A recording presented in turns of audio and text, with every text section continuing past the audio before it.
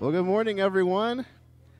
Welcome to Pleasant Valley Church. It is great to see you this morning. I just want to invite you to come on in and find a seat. It is great to be together this morning, whether we are here in person, whether you're able to watch online this morning on our live stream. It's just great that we can be together to worship the Lord together, to hear from His Word this morning. My name is John Oliveris. I'm the worship director here at Pleasant Valley Church. I'd like to invite you to stand with me. And this morning, we're going to raise our voices in worship, and let us remember that we worship a God who is full of mercy and grace. I want to read from Ephesians chapter 2, verses 4 to 8.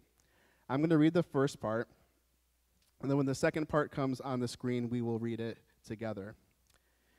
It says, "But God, being rich in mercy, because of the great love with which He loved us, even when we were dead in our trespasses, made us alive together with Christ. By grace you have been saved, and raised us up with Him and seated us with Him in the heavenly places in Christ Jesus, so that in the coming ages He might show the immeasurable riches of His grace in kindness towards us in Christ Jesus." And let's read this next part together. "For by grace you have been saved through faith, and this is not your own doing. It is the gift of God." So let's give Him thanks this morning for the gift of salvation that He provides through grace and through faith in His Son. So let's sing together.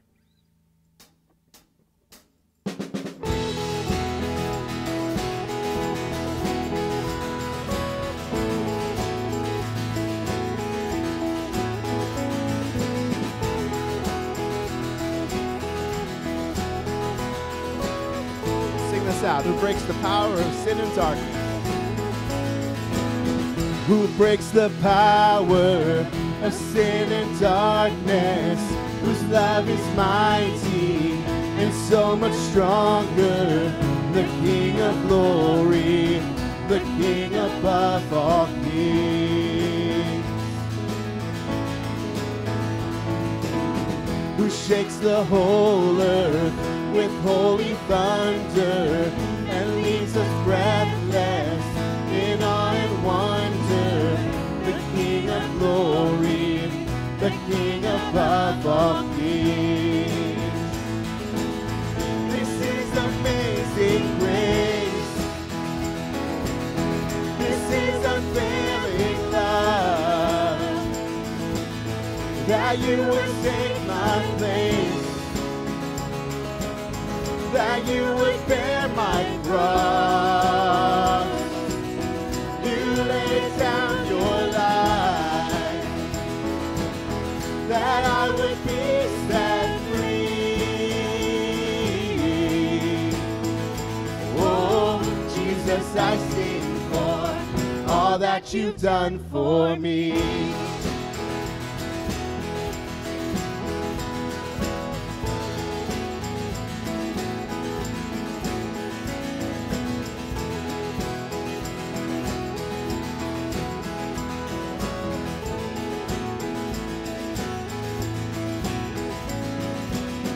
Who brings our chaos back into order, who makes the orphan a son and daughter, the King of glory, the King of glory, who rules the nations with truth and justice, shines like the sun in all of His brilliance, the King of glory, the King above all kings.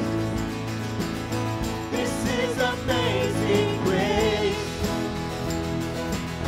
This is unfailing love, that you would take my place, that you would bear my cross. You laid down your life, that I would be set free. Oh, Jesus, I sing for all that you've done for me.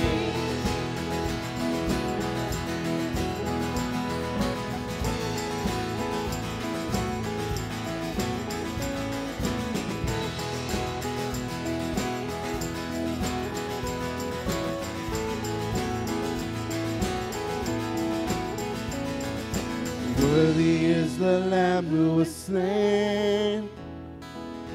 Worthy is the King who conquered the grave. Worthy is the Lamb who was slain. Worthy is the King who conquered the grave.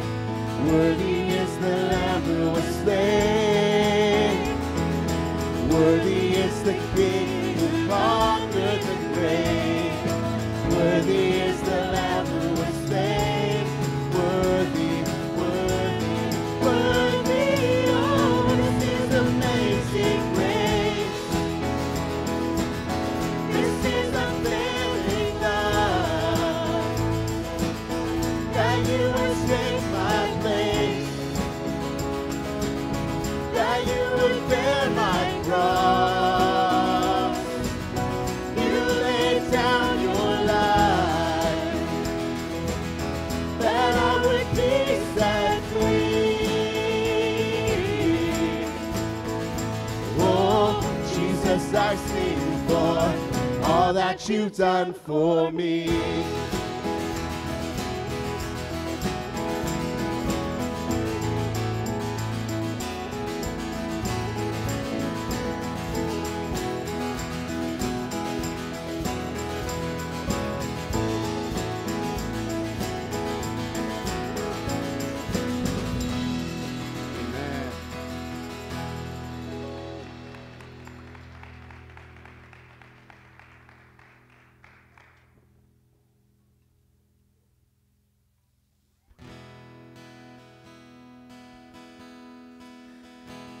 Before we sing this last song, let's take a moment right where we are to come to the Lord for a time of confession. Proverbs 28:13 says, "Whoever conceals his transgressions will not prosper, but he who confesses and forsakes them will obtain mercy." And God knows our hearts. He knows the sins that we need to confess before him, that we've made against him. If we need to confess any bitterness that we've been harboring, or any hurtful word we have made spoken against a loved one. So take the next few moments, allow God to search your hearts, and then bring it before him in repentance. 1 John 1:9 says, "If we confess our sins, he is faithful and just to forgive us our sins and to cleanse us from all unrighteousness." So just right where we are, just take about 30, 40 seconds and go before the Lord.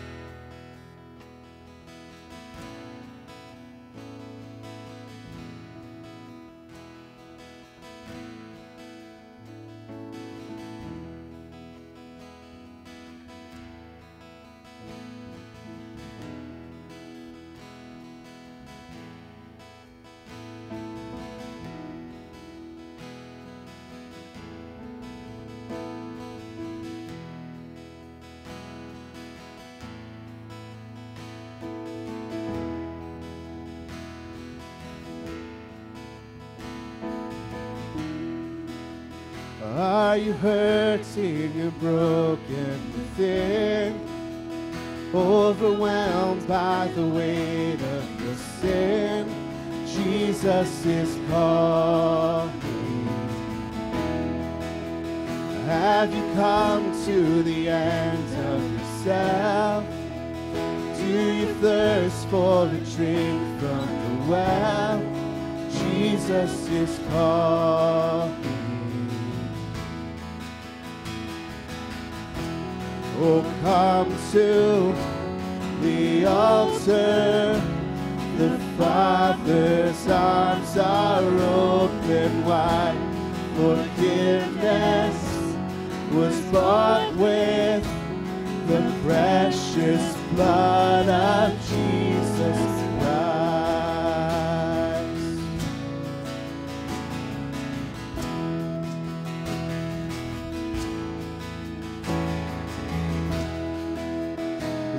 behind your regrets and mistakes. Come today, there's no reason to wait. Jesus is calling. Bring your sorrows and trade them for joy. From the ashes a new life is born. Jesus is calling. Oh, come to the altar. The Father's arms are open wide. Forgiveness was bought with the precious blood of Jesus Christ. Oh, come to the altar. The Father's arms are open wide. Forgiveness was bought with the precious blood of Jesus Christ.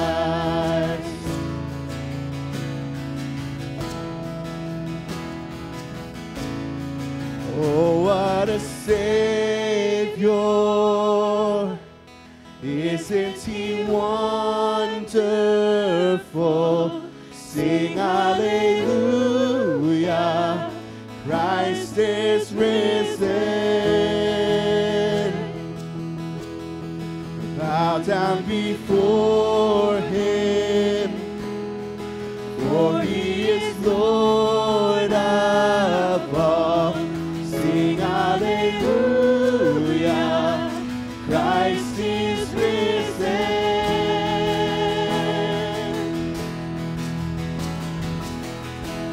Oh, come to the altar.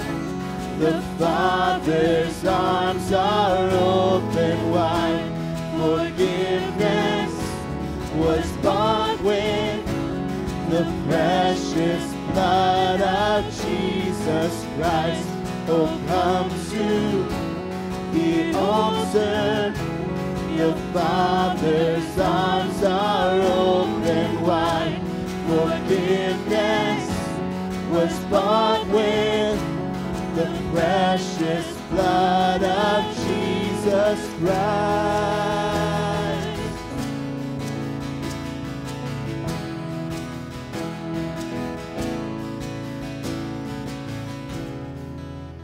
Bear your cross as you wait for the crown. Tell the world of the treasure you found.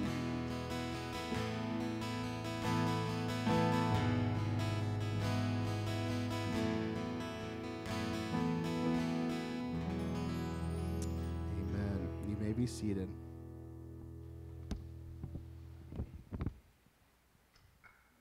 Is a wonderful way for children to know who Jesus is, to grow in that faith, but then to go and share it with others. This is a tool that will allow children to become evangelists and to multiply followers of Christ around the world.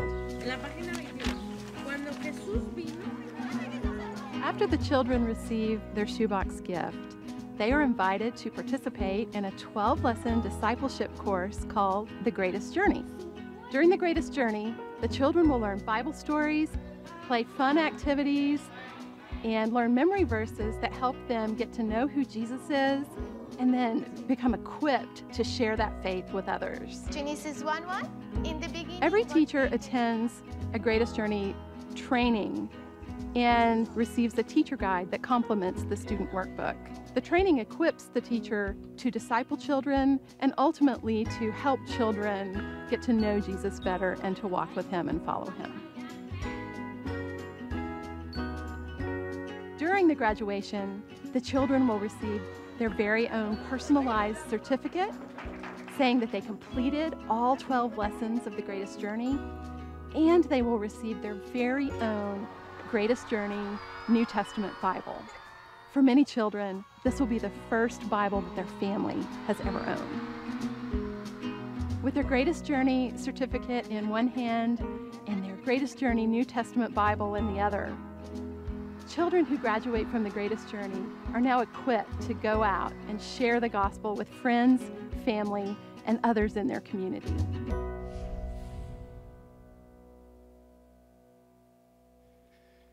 Good morning, and welcome to Pleasant Valley Church. Thank you for choosing to worship with us today. We're excited to see you. It's great to be in God's house today, and we are excited about what God's going to do here today and already done through our Bible study we had this morning. If you are here for the first time, or maybe it's the first time in a while, we would especially like to welcome you. We always love to see new faces. We have a gift for you. Outside those doors, in the middle, there's a welcome center, and you can grab one of these tumblers, which is a gift for you. Inside, there's a little information about us. We would love for you to have that information. But we would also love to know about you as well. And so in the back of the pew in front of you, there's a little welcome card. We would love it if you would fill one of those out and drop it in those boxes, right as these two main aisles here. You see the boxes back there.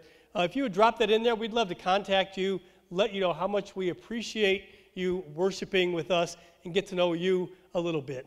So thank you for being here. Now, let me give a special thank you. If you're here today and you have at some time in your life served in the military, one of the branches of the military in our country, go ahead and stand up.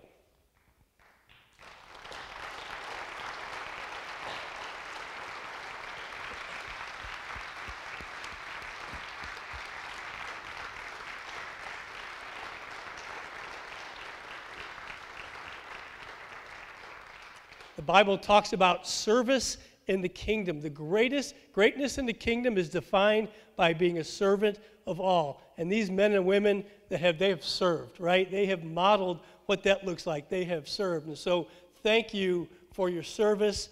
If you're here today, maybe you have a loved one that's in the military, we're praying for you, right? We're praying for you. We know what that's like. And so thank you for your service. All right, few things I want to go over. The first is the shoe boxes. You just saw the video, and you see behind you lots of full shoe boxes, and there are more still out there. So first of all, thank you for participating, right, for bringing these boxes in. Jen Caldwell, I don't know if she's in here or she's still outside. Thank you, Jen. Jen does a great job of leading this ministry. She's kept in the front of us all year, right? All year we've been thinking about this day. These boxes are going to a distribution center on Friday. So if you have a box, you didn't remember to bring it today or you're still working on it, it needs to be here by Thursday. If it gets here by Thursday, it goes to the distribution center and eventually goes to one of their locations where they distribute these boxes. And this is such a big deal, right? You saw up there that this is more than just a box with a few toys in it, right? This is the gospel being shared with kids. That greatest journey that they talked about, if you go to their website, millions of children have made professions of faith since the shoeboxes, Operation Christmas Child, Samaritan's Purse, since all this began. So you are participating in not just giving a gift of toys and things in a box, you're really participating in sharing the gospel, spreading the good news of Jesus. So thank you for that. Food distribution. Coming up this Wednesday, it kind of came up quick on us, but we, as you know, once a month, third Wednesday, we distribute food to those in need in our area. And November and December are always the biggest months. We're anticipating 175 families to show up for food distribution. It's more than we normally have. We haven't had that many in years. So we need your help. Right? We need you to be here to help us with that. If you're available on Wednesday from 3 to 6, 3 o'clock, we start getting things ready, and we'll do that in the gym. It'll be warm. Starting at 4, we distribute the food. It'll be a little colder.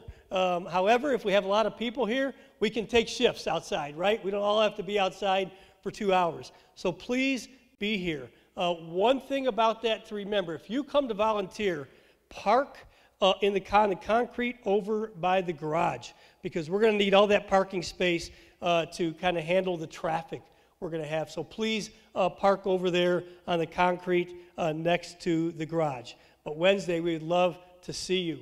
Midweek prayer time. Wednesday night, 6:30.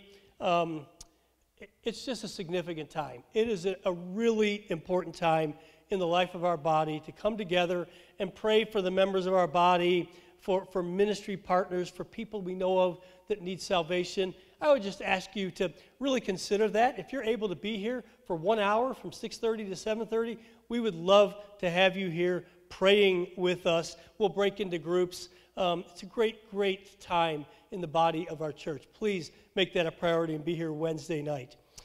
Decorating the church, you know what it looks like at Christmas if you've been here before. It's always beautiful. There's a team that kind of does that, and they will be doing that after the service next week. So if you're available to help, hour and a half, something like that, whatever you can give, hang around and help the decorating next week. That'll be next Sunday.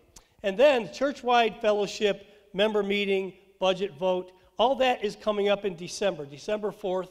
The budget is basically done, and now we're working on getting the material ready so we can get it in your hands so you can look at it, start becoming familiar with it, and praying about it, right? Because this is a big deal in the life of our church as we think about the ministries that we want to be involved in. So, and then on the 4th, we'll have a members meeting where we'll vote on that as well as some other things. We'll have a meal together. It will be a great day, but you need to sign up for that. We need to know how many are going to be there. So there's a sign-up sheet outside. Please sign up for the members meal. And then one more announcement that isn't up there, Ladies Christmas Craft. Someone is leading that influenced me to make this announcement. So downstairs, there's a sign-up for that. It's a great outreach opportunity. Every year, there are a lot of ladies that get invited to that maybe don't typically come to church. They don't hear the gospel, and they will hear the gospel there, right? There's a speaker that will be sharing the good news of Jesus, a lot of good fellowship. So ladies, if you're interested in that, and you make a beautiful craft. So downstairs, there's a sign-up for that. I think that's all of the announcements. Thank you for being here today. We're going to pray today. We want to pray over these boxes, and we want to pray for our service as well. So let's join together in prayer. Father, thank you for this day, this Lord's Day that you've given us. What a great privilege it is to be in your house, to worship you, to sing praises to your name, to fellowship with our brothers and sisters in Christ, and to hear your word proclaimed. Father, we thank you for this body of believers that you have allowed us to be a part of, and we thank you for the privilege of gathering together like we are doing today. Father, we think about these shoe boxes that are up here. Father, thank you for each one that has participated, and Father, we want to lift them up to you right now. We pray that you would use them to bless children, but Father, our prayer is that you would use them to speak the gospel in the lives of people, children as well as their families, that maybe have never heard it before, that don't know about the good news of Jesus, our Savior, the amazing grace that we sang about earlier. Father, we pray that you would use these boxes wherever they go. We know they could go to many places in the world, but our prayer would be that you would use them to further the gospel, Father, that the gospel would be heard and that many would respond to it. So, Father, we lift them up to you. Father, we thank you for this opportunity we have to worship, to sing praises to your name, to ascribe to you the glory and honor that is due your name. We thank you for John and the team that is leading. Father, we pray that our worship would be pleasing to you, a sweet aroma to you this morning. And Father, we pray for the word as it is proclaimed here in a few minutes. Father, that your word would change our lives. Father, that each one of us would come today anticipating your word to change us. Father, that we would be expecting to hear from you. And Father, that your spirit would be on every one of us. Father, that we would hear your word, and as we studied in our Bible study class, not only hear it, but be doers, that our lives would be changed. So thank you, Lord, for everything. We pray all this in Jesus' name. Amen.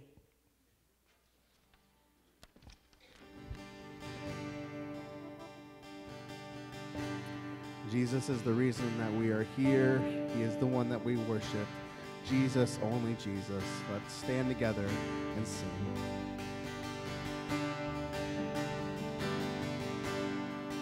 Who has the power to raise the dead? Who can save us from our sin? He is our hope, our righteousness. Jesus, only Jesus. Who can make the blind to see?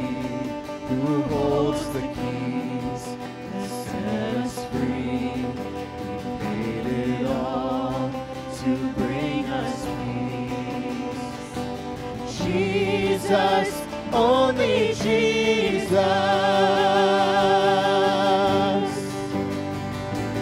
Holy King Almighty, Lord, saints and angels all adore. I join with them and bow before Jesus, only Jesus.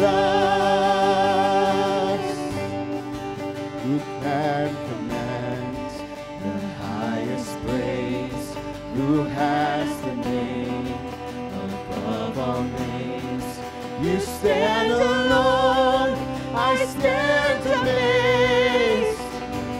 Jesus, only Jesus.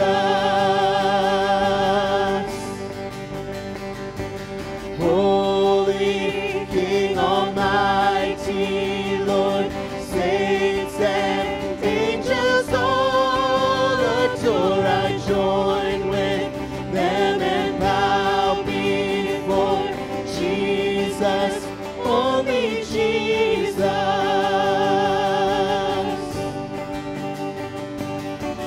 You will command the highest praise. Yours is the name above all names.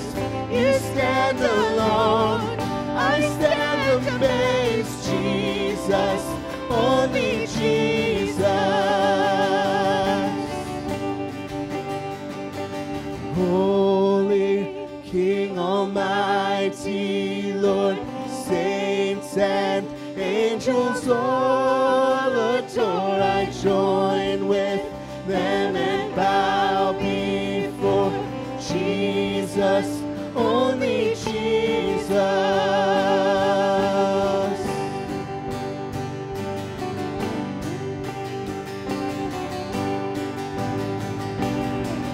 You will command the highest praise. Yours is the name above all names. You stand alone, I stand amazed. Jesus, only Jesus. You will command the highest praise. Yours is the name above all names. You stand alone, I stand amazed. Jesus, only Jesus. Jesus, only Jesus.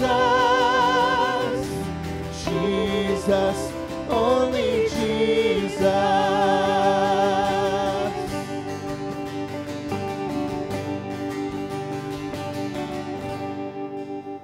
And you may be seated.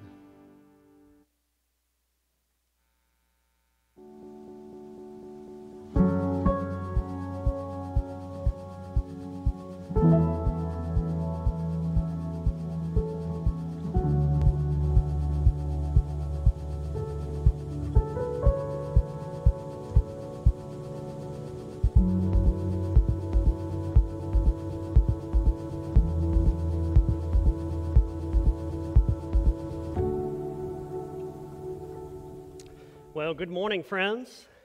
If you have your Bible, Colossians chapter 1 is where we're going to be today. Colossians chapter 1. And if you are joining us online, we are so grateful to have you with us. I also want to recognize someone else who is with us. Baby Frankie Fleshman is with us here today. Yeah, and his mom, Tori.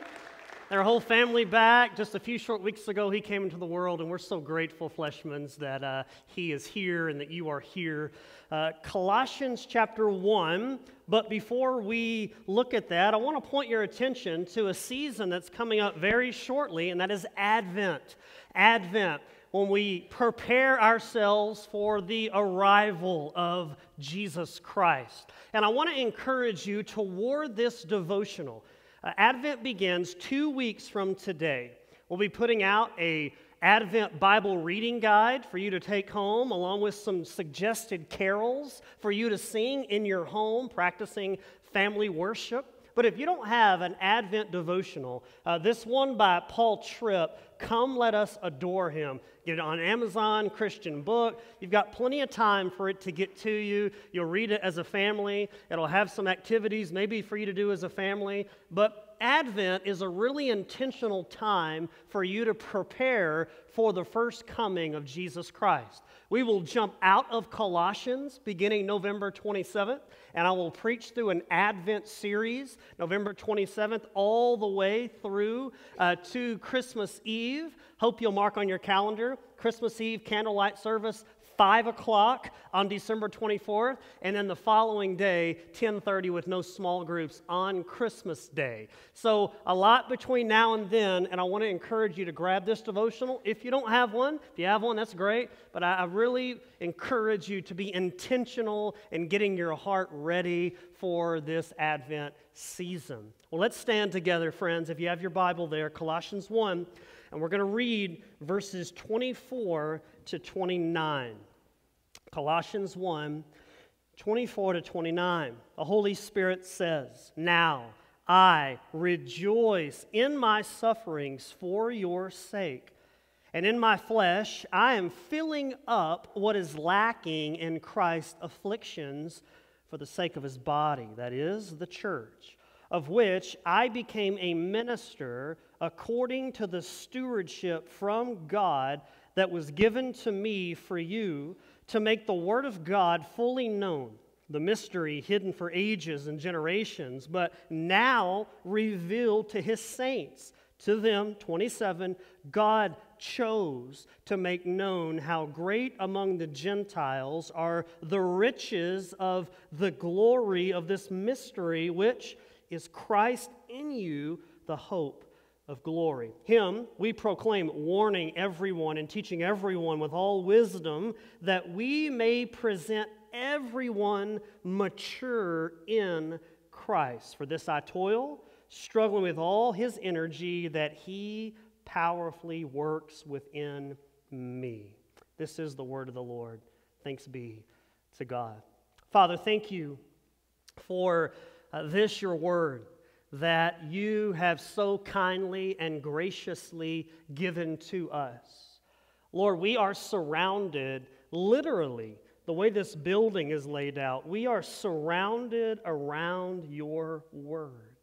And we thank you for the privilege of opening it together, understanding the reason for which you gave us Colossians 1, 24 to 29, digging out not just understanding, but as our brother Doug prayed, application. And so I pray now, as we've read this passage, we see it, Lord. But now, Holy Spirit, we ask that you would help us truly see it, that we, Lord, might be changed by it. I thank you, Lord, for your work. As Paul says here, it was your grace working in him. And so I pray, God, your grace upon me as I seek to deliver this word faithfully, that you would remove the imperfection of who I am, that people would see the perfection of who you are. And we thank you, Jesus, that you do command the highest praise. And we thank you that your grace has made that true in our lives.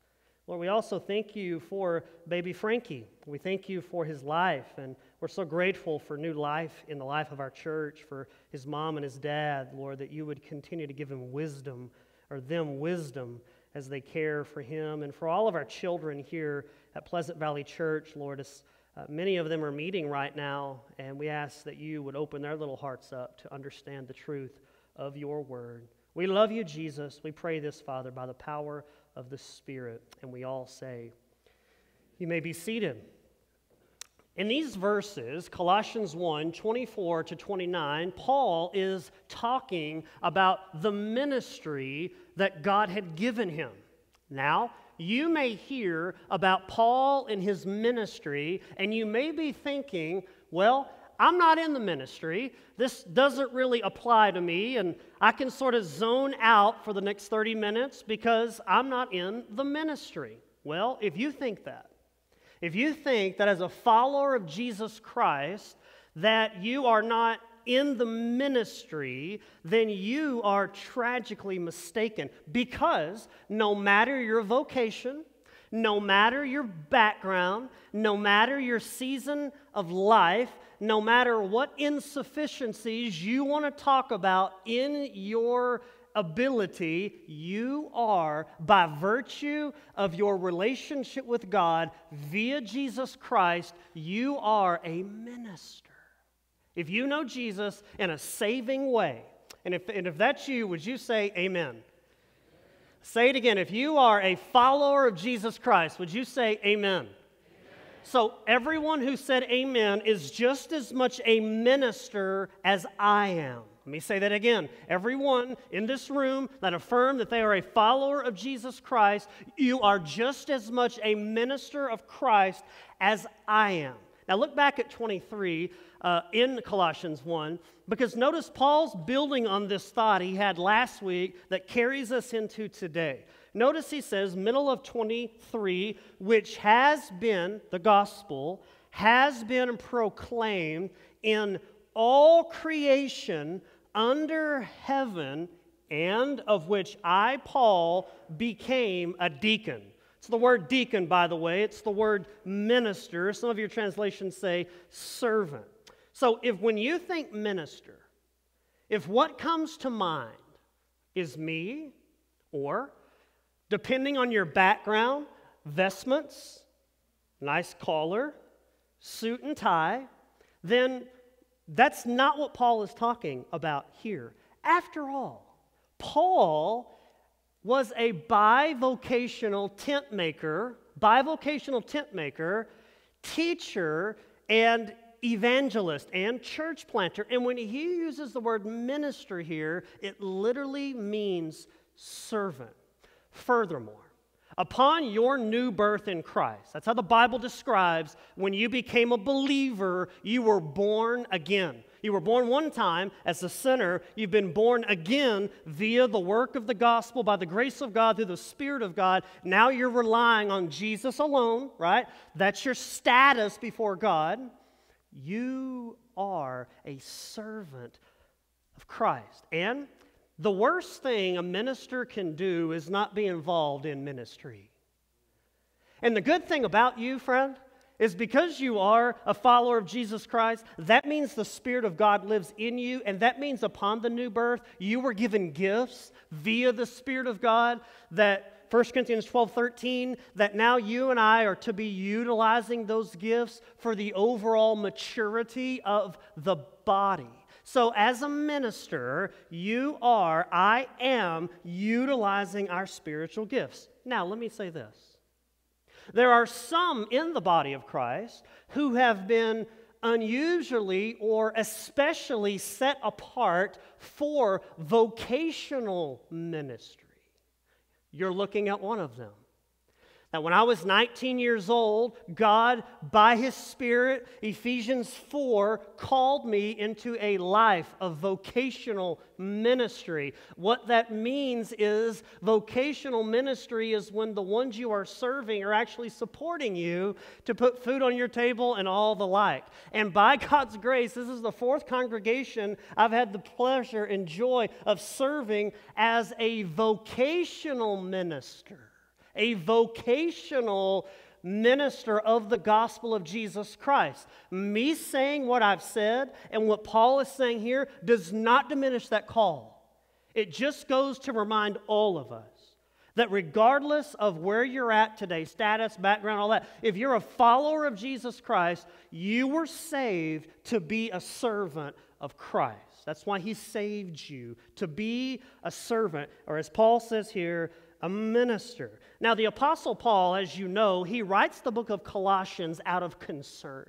He's concerned because the false teachers that are seeking to diminish Christ are infiltrating this very young church that has been planted by a man named Epaphras, who was a disciple of the Apostle Paul. And Paul is in prison now for the gospel, and he is writing to this Colossian church to equip them to thwart out the arrows of false teaching that are being sent their way.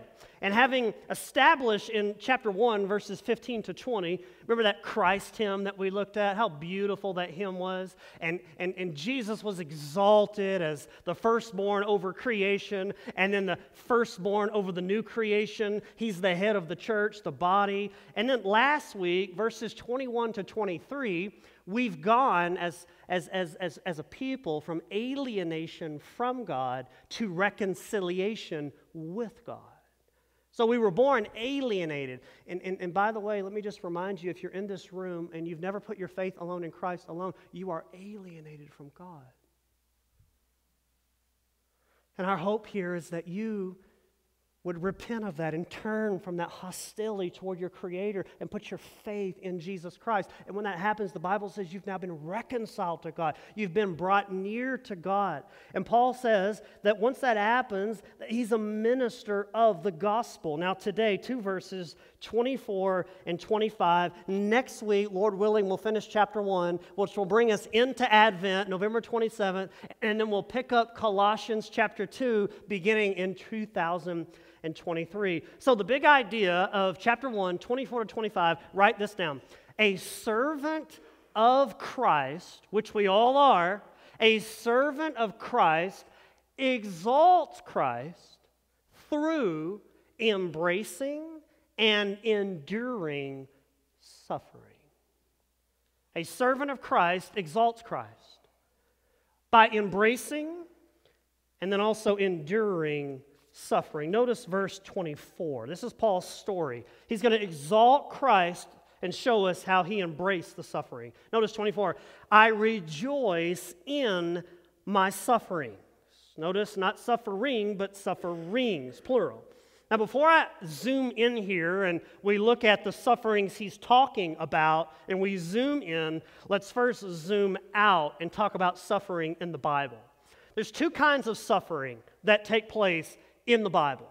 Number one is life is hard suffering. Anybody know what that's about? Life is hard suffering. This suffering is a result of a fractured creation. It is the result of living in a fallen, broken, fractured creation. One reason you suffer so much, friend, is because the environment that you live in. We live in a creation that is not as it should be. It is not as it should be. It has been fractured by sin, and this shows itself in aging. How's your aging going? Disease, broken relationships, difficult jobs, difficult employers, difficult supervisors, difficult bosses, financial struggle, mental illness, anxiety, and depression that some of you in this room wrestle with, and none of us really know about it, but you know. God knows. Miscarriages, church hurt, civil unrest, political mess. Everyone in this room is carrying something right now that if I were to ask you, what is it in your life that it is hard and you are suffering? For many of us, not all of us, for many of us, something runs to the front really quickly. You know the suffering right now that you are experiencing. That's one kind of suffering, but that's a sermon for another day, because that's not the suffering that Paul is discussing here. It's a second kind of suffering that the Bible alludes to, and that is suffering for the sake of the gospel. Suffering for the sake of the gospel. It is God's will for some people to suffer for the sake of the gospel. It is God's will for some people to suffer vehemently because of the gospel. Jesus said, Sermon on the Mount, Matthew 5, those who are persecuted for righteousness' sake, for the fame and the name of Jesus, they have a special blessing resting on them. Matthew 5, verses 11 and 12, Jesus says, blessed are you, happy are you when others revile you and persecute you and utter all kinds of evil against you. And here's the reason why. On my account. Here's the response. Rejoice. Be glad, for your reward is great in heaven. In fact, write this in your margin, Philippians 1:29, the Apostle Paul says that suffering is, for the gospel, is actually a gift from God. Suffering for Christ is a gift from God. 2 Corinthians chapter 1 as well, Paul says, God put so much on us, we wanted to kill ourselves. We wanted to die. I would say, if you want to die, and you'd rather God just kill you than you live, then that is more on you than you could possibly handle. That's where the Apostle Paul and his ministry team were in 2 Corinthians chapter 1. God put so much on us, we thought we had just been given the sentence of death. But here's the reason why, he said, so that we would learn to stop trusting in ourselves and trust in God who raises the dead. Here is why suffering for Christ, here's one reason suffering for Christ is a gift from God. Because what it does is it allows you to experience nearness from God via His grace that you would not experience if things were just Krispy Kreme easy. But notice where Paul says, the reason I'm suffering, who's it for? For your sake. Now, Paul never met these people. Remember that? He never met these Colossians. He's hundreds of miles away in Rome, in a jail cell. He's never met these people way out in Colossae. I mean, that's like way out in the boonies, okay? Way out in Colossae. He's never met these folks, but he loves them because they're his people. They're servants of Christ there in Colossae. He's a servant of Christ, the minister of Christ. They're in the jail cell. They're his people. He is their people. They are united together in Christ. And watch this now. They are beneficiaries of how to suffer well. Because given the fact that the Colossian church is going to enter into a season of suffering that you and I really, probably for most of us, have never experienced, Paul is showing these people, this is how you suffer. You rejoice in it. You rejoice because you're getting to have a special blessing resting upon you, because from the lips of our Lord, this is what he said. And so he embraces suffering. Second of all, he endures suffering. Look at the next part of the verse. And in my flesh, I am filling up. That's the word enduring. I'm filling up. I'm enduring what is lacking in Christ's afflictions for the sake of the body, his body, that is the church. What in the world? What in the world is he saying? Is Paul saying that the atonement of Christ is not sufficient? It is lacking. I'm filling up what's lacking in Christ's affliction. What is he saying? Well, it can't be that. It can't be that. Why? Namely, on the cross, John 19, Jesus, in one word, one Greek word, tetelestai, 3 English words, it is what? So it is finished. So everything that needed to be done to accomplish salvation for sinners, Jesus said, tetelestai, it is finished. So it can't mean that. Furthermore, the word affliction here, This is a word, when it talks about the scourging of Jesus, you'll read particularly in John's Gospel, this is never the word used for affliction. This word is never used in the Greek to talk about his affliction. What it is always used for is for Christians who are being afflicted because they are connected to Christ. So it doesn't mean that there was insufficiency in the atonement of Jesus, but here's how it works. We are the church. Amen? We are the body of Christ. And the world is out to strike a blow at the head. Who's the head? Jesus. But he's not here. Right? Anybody seen Jesus? He's not here. He is at the right hand of the Father in his present ministry as ascended King of Kings and Lord of Lords. So he's not here to afflict. But we are. So one way to think about this is the world is hostile toward the name of Jesus and the claims of Jesus, and they are out to strike a blow at him, but he's not here, so guess who is the recipient of the blow? You and I. The church, he says. The body of Christ. Now here's the really amazing news about that. When the world brings hostility to Jesus' body, you and I, spiritual union, body, Jesus feels every blow. So you don't suffer alone, you see. So when Jesus' body on earth is afflicted, Jesus, the head, feels it. Let me show you this. Acts chapter 9.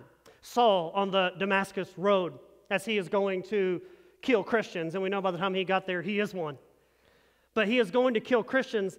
And verse 4 of Acts chapter 9, and falling to the ground, he heard a voice, Saul did, Saul, Saul, why are you persecuting who? Me. And he said, who are you, Lord? And he said, I am Jesus whom you are persecuting. Now, technically, Paul was persecuting Christians in his effort to destroy the church. But Jesus is saying, you don't understand what you're doing, Saul. You're actually persecuting me. What you do to my body, you're doing to me. And what Paul is saying here, the suffering that he is experiencing in his jail context, and all Christians, we are simply the continuation of the world's quarrel with Jesus. You and I are the recipients of the world. How long did Jesus live? 33 years. This is a very brief life, right? It's a very brief life. So he did not bear the full brunt of the hatred of the world and the animosity of the world against him. So you and I are filling up that portion where he left. Not in an atoning way. Not in an atoning way. For that has been done. It is finished. So think about the suffering is not atonement suffering, it's service suffering. Service suffering. Notice our Lord's comforting words to us in John 15. He says, remember the word I said to you, a servant is not greater than his master. If they persecuted me, they will also persecute you. You know, John Wesley, the revivalist Methodist preacher, he was riding a horse one day, and a thought came to him. A thought came to him. He said, you know what? I have not been persecuted in 2 days by anybody. Something must be wrong. In fact, he began to say, maybe I've backslidden. Maybe there's sin in my life. Lord, what have I done to not get to suffer? Is there a sin I need to confess? Now, I want to ask you, do you think about suffering that way? When you don't suffer any, are you like, Lord, where's the suffering? I thought you loved me, Lord. I thought you were for me, Lord. Where's the suffering? He thought that way. And so he jumped off his horse. He got on his knees, and he said, Lord, search my heart. Have I done something to offend you? Have I done something? Am I backslidden? And so as he's praying, somebody recognizes him, comes up, says, that's that gospel preacher. I can't stand him. They get a brick out and throw it at Wesley. It misses him, and he stands up and shouts, praise God, he's with me. He said, Lord, you do love me. Lord, you do care for me. Lord, you are near. Friends, that is a mindset, unfortunately, that you and I don't practice. But what we should view is that if it ever becomes our turn to suffer in ways that the rest of our brothers and sisters around the world have to suffer, then you and I should be rejoicing. that we actually get to follow in the footsteps of Jesus. Servant suffering is a God-given vocation of the church. Servant suffering is a God-given vocation of the church. Jesus' present place right now as ascended King of Kings and Lord of Lords, He has, watch this now, He has clothed us with power via the Holy Spirit, and we are His hands, we are His feet on earth, and our job is to point people to Jesus, enabling who He is in our life, to embody a new kingdom. That's why every local church should be an outpost of the kingdom of God. So that when people come in our local churches, they should get a picture of the kingdom of God. They should get a picture that, wow, this is Jesus' body. Like they really emulate Him there. People should come to this place and leave here saying, man, Jesus, it's all about Jesus there. Yes, amen, it is. Because we're to embody this new kingdom. And Jesus is recreating the world. He's recreating the world right now. He's doing it spiritually on the throne right now through the hearts and the lives of believers as we push darkness back and we love people in Jesus' name. One day He's going to come and He's physically going to set up His reign. But right now, the world is hostile toward Jesus, and you are very convenient. You are very convenient. I am very convenient. So Jesus described us as a city on a hill. We are, I say this reverently, but we are Him on earth. And since it cost Jesus everything, how in the world will we ever think it won't cost us something? I mean, have you read the Gospels lately? This is why you should read the Gospels all the time. Whatever Bible reading plan you're doing, always be working through Matthew, Mark, Luke, or John. Don't ever disconnect yourself from the record we have of Jesus in the New Testament.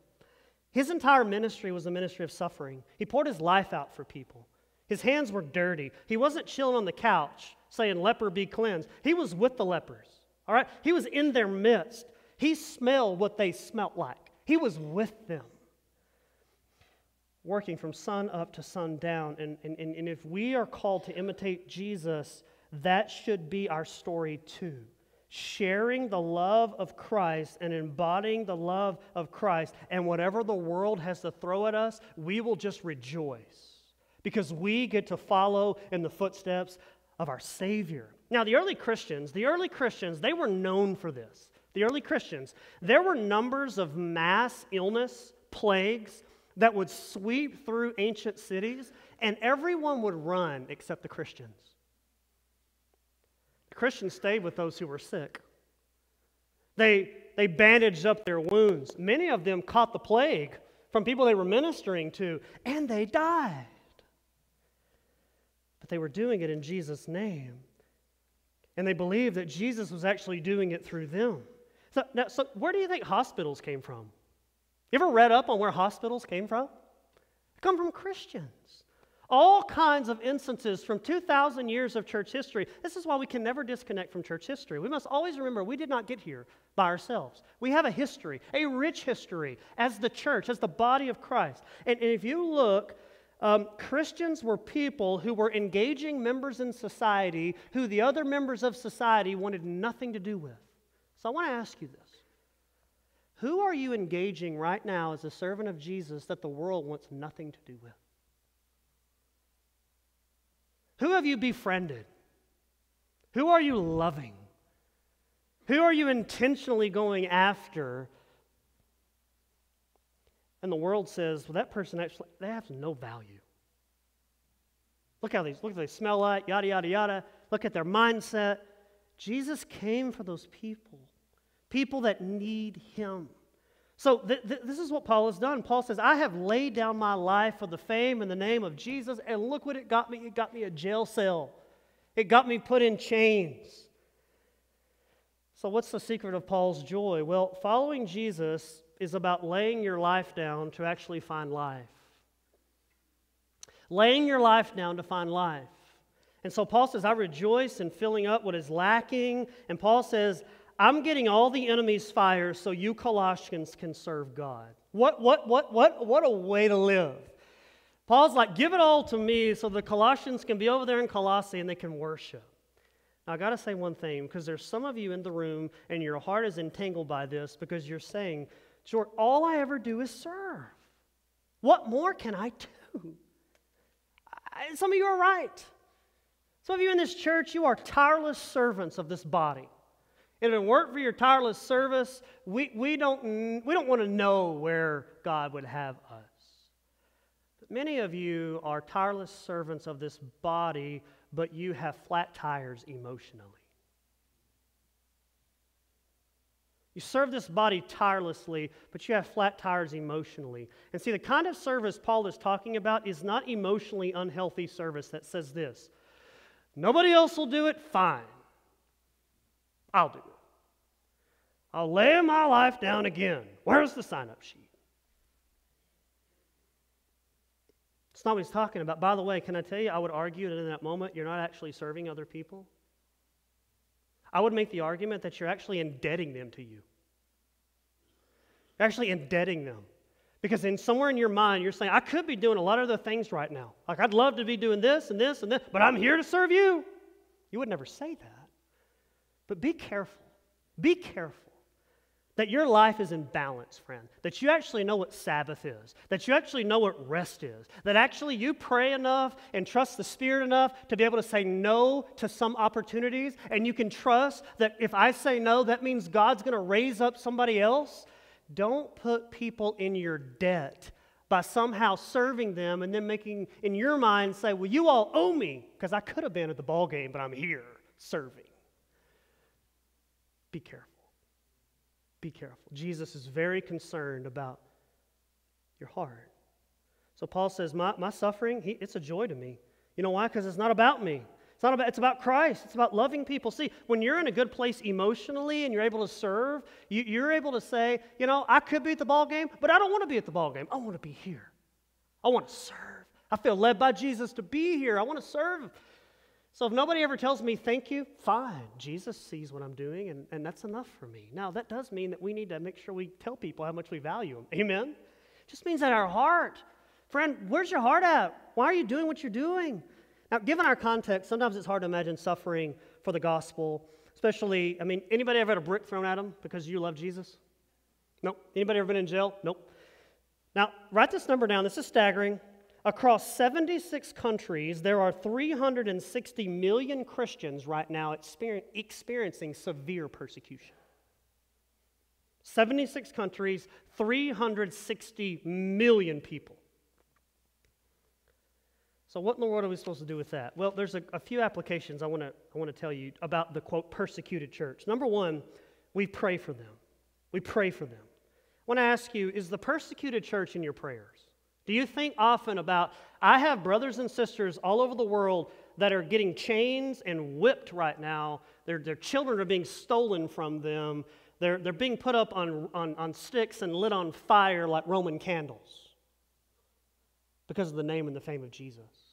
Oh, friend, be disciplined in your prayer journal. Make sure there's room in there for our brothers and sisters in Christ who are suffering right now. Seriously. How do you pray for them? Well, number one, you pray that they would know the presence and the power of Jesus in a special way. Number two, you pray they would love their enemies. Jesus said that, didn't he? Love your enemies. Pray for them. Third of all, you pray for their boldness to keep preaching the gospel. You see in the book of Acts, they didn't have picket signs and all this other stuff about religious freedom. No, they just kept asking God for more boldness. They didn't be quiet. They just were lovingly bolder. So pray that they keep being bold. Fourth of all, pray their persecutors will come to know Christ. Pray for their persecutors to come to know Christ. So there are some prayers. And if you'd like those prayers, I can certainly get them to you because nobody can write that fast, I don't think. But you get the heart behind it. Pray for them. That should be your knee-jerk. Second of all, educate. Familiarize yourself with the persecuted world. Here's some websites. Write them down if you would. Go look these up. BarnabasFund.org. Second one. OpenDoorsUSA.org. Third one. Persecution.com. Voice of the Martyrs. Fourth of all, Joshua Project. which is the unreached people groups and unreached, unengaged people groups. You do know there are about 6 million people in the world who've never heard the name of Jesus one time. Not one time. And so the Joshua Project will keep you connected to pray for country. Like in our home, every day we pray for a different country that is unreached and unengaged, that God would get people there. Because unless they hear the gospel, they cannot be saved. They cannot be saved. Don't get saved by praying to the trees, okay? They have to put their faith in Christ and Christ alone. We've got to get the gospel to them. Third of all, and finally for you and for I, rejoice in your present suffering as a servant of Christ. Friend, we have to entrust ourselves to the Holy Spirit. This is the only logical explanation that someone would rejoice when they're suffering, right? I mean, it's borderline insane to say, I rejoice in my suffering on a natural level. But with the Spirit, it's a supernatural reality. So we must ask for filling of the Spirit that we would follow His example. See, we should rejoice when people insult us or falsely say all kinds of evil against us. Perhaps you're serving on the worship team or serving on the finance team or serving on the children's team or the youth team or some other team, and you get word that somebody in this church gossips about you. It talks about your motives aren't pure. It talks about how you're not doing this and you should be doing this. And maybe you get word of it. What do you do? What do you do? Let me tell you what you don't do. You do not go tell somebody else what they said about you. That's what you don't do. Because now you've bought into the very thing they are doing to you.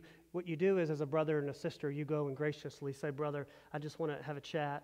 Have I done something to hurt you, something to offend you? Let's work this out between us.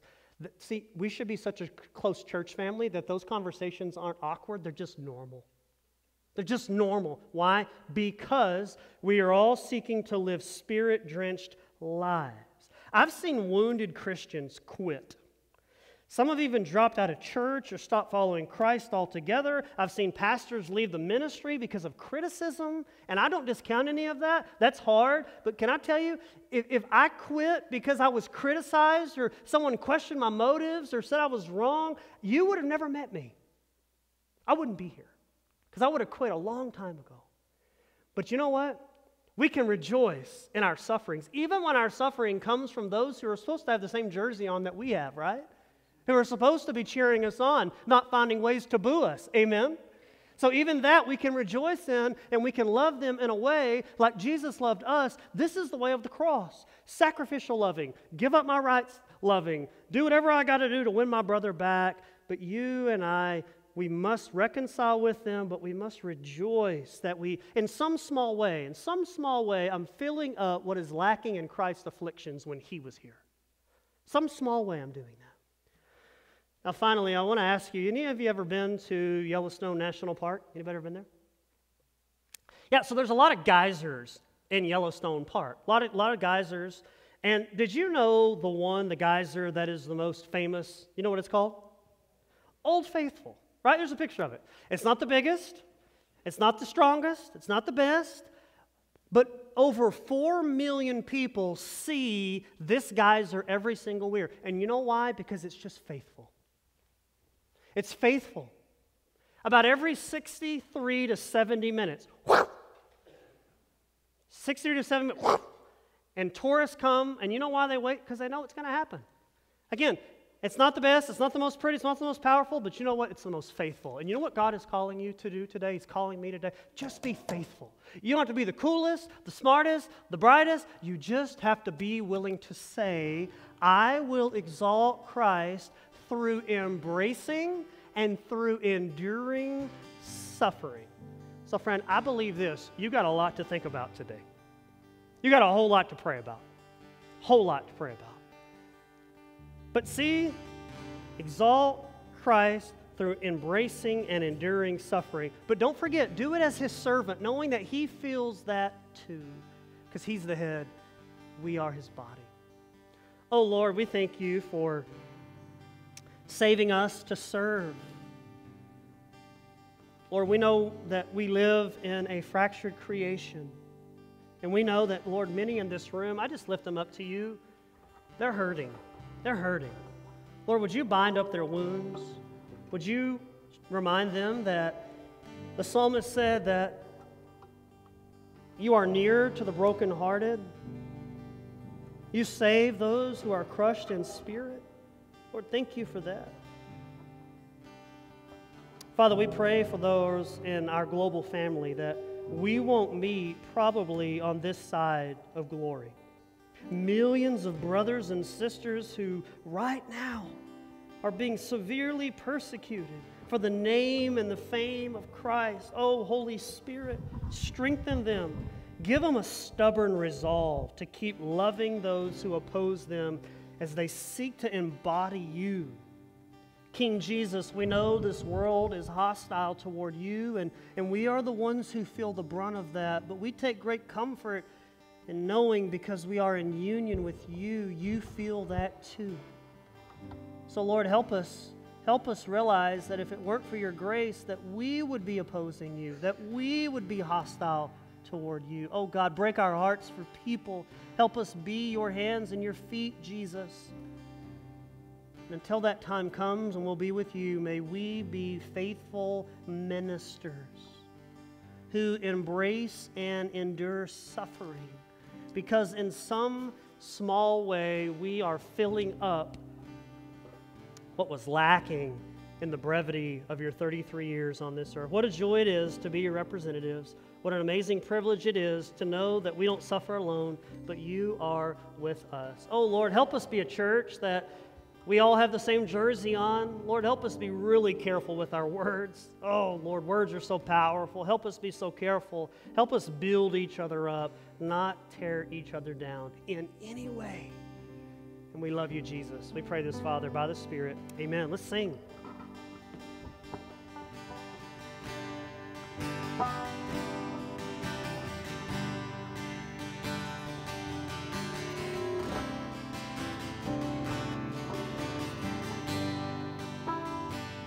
O Lord my God, when I in awesome wonder consider all the works thy hands have made, I see the stars, I hear the rolling thunder, thy power throughout the universe displayed. Then sings my soul, my Savior God, to thee. How great thou art, how great thou art. Then sings my soul, my Savior God, to thee. How great thou art, how great thou art.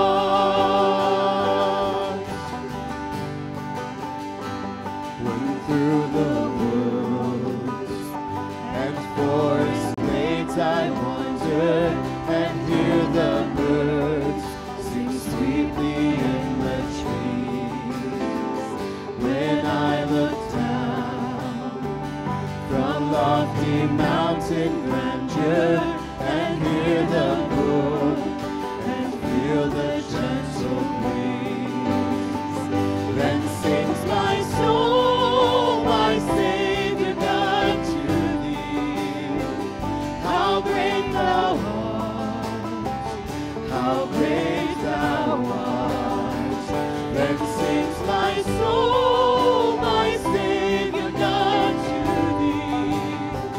How great thou art, how great thou art.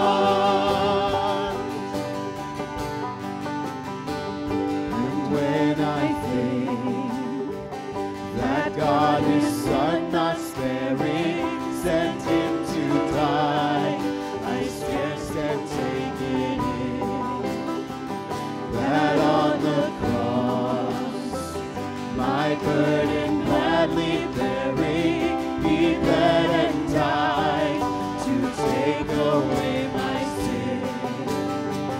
Then sings my soul, my Savior God, to thee. How great thou art, how great thou art. Then sings my soul, my Savior God, to thee. How great thou art,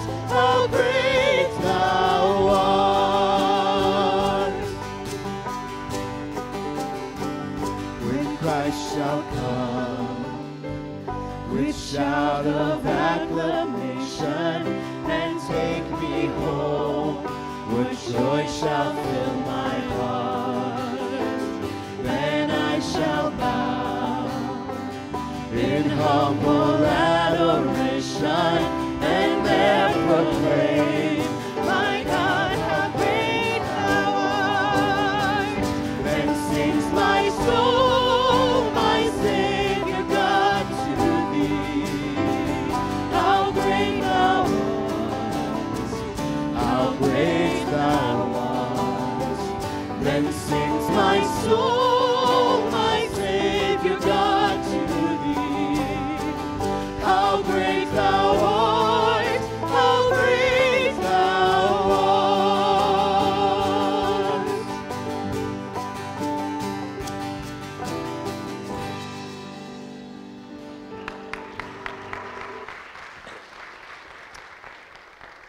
We've been talking in small group, if you've been able to join those, about this progression of hearing God's Word, studying God's Word, meditating on God's Word, and today doing God's Word.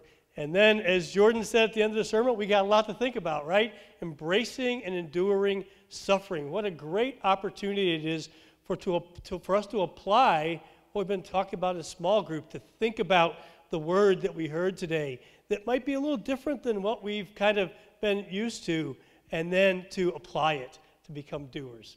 Thank you for being here. Let's pray, and we'll be dismissed. Father, thank you for this day. What a great day it's been to be in your house. Father, thank you for your word. Help us to be doers of the word, to embrace suffering, to endure suffering. Father, thank you that you love us so much, that you allow us to be ministers of the gospel. Help us to be faithful in that.